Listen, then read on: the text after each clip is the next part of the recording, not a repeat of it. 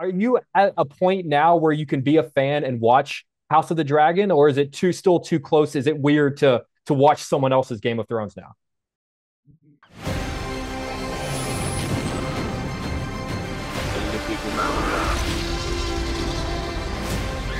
Where we're going, we don't need roads.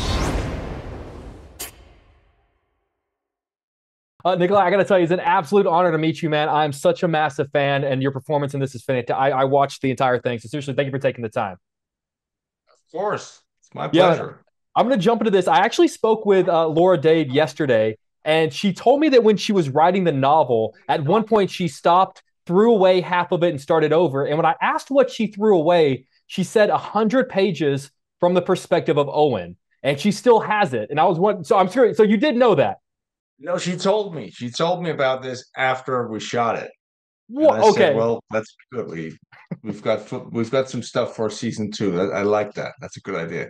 That's just me saying. It's not from her. It just no. But I think it would be we also talked about how what she imagined, and I thought it was really interesting because that is of course that is the mystery when you watch this show, because we don't know where is Owen, what happens to him.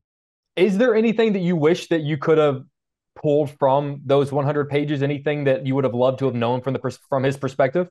Well, there are a lot of things I'd like to know. I mean, I think that he's very Spartan in his communication with his wife, and I think that's a question to be asked. I mean, why so little information? Yeah. But that's part of the mystery, and that's part of the fun of the show, I Yeah. think. This is a hard series to do a junket for without giving anything away. You have to be very meticulous with our questions and answers. There is a beautiful idea presented very early in the series. It's this idea that every person has one attribute that most defines who they are as a person. I'm sort of curious, what would you say that quality is about you? I think that when I read the script, there was, I mean, because Owen gets that question, and he says, "I'll do anything for my daughter," and I think that's one thing that most parents can relate to. I could definitely relate to it. I have two daughters, and I think that is, and I believe I could say the same thing. But what's interesting with that statement, because it's so powerful, and clearly he means it when he says it, that later in the show, I think as an audience member, you will start questioning the authenticity of that statement. And I think that you're going to battle that throughout the show. If you'll just since we've never spoken before, if you'll allow me to just geek out for a brief moment, because just across the room over there is my dog, and her name is Daenerys. So naturally, so I am a huge Game of Thrones fan. I am in awe of what you did over the 8 seasons. Your performance was absolutely phenomenal, and I'm just sort of curious. They just announced another spinoff yesterday, and I'm just sort of curious. Do Really? you allow? They did potentially about Aegon. Are you at a point now where you can be a fan and watch House of the Dragon, or is it still too close? Is it weird to watch someone else's Game of Thrones now? I know, I have to be honest, I haven't seen it, and not because I don't want to, but I put it on, and then I was a little. It was the same music, the same theme song, and it was kind of the same title sequence, just a little different. And I was like, oh, this is. I'll wait another year.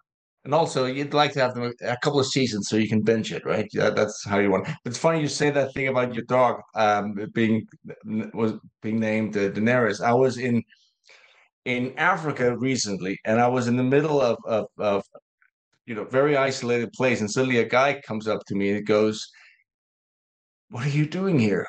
And he had like he knew everything about the Targaryens, and his daughter was named Daenerys.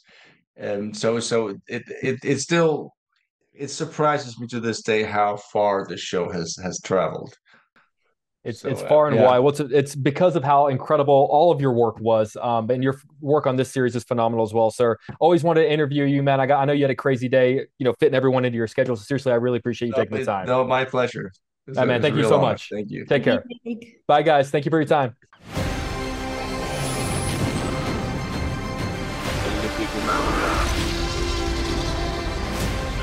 Where we're going, we don't need roads.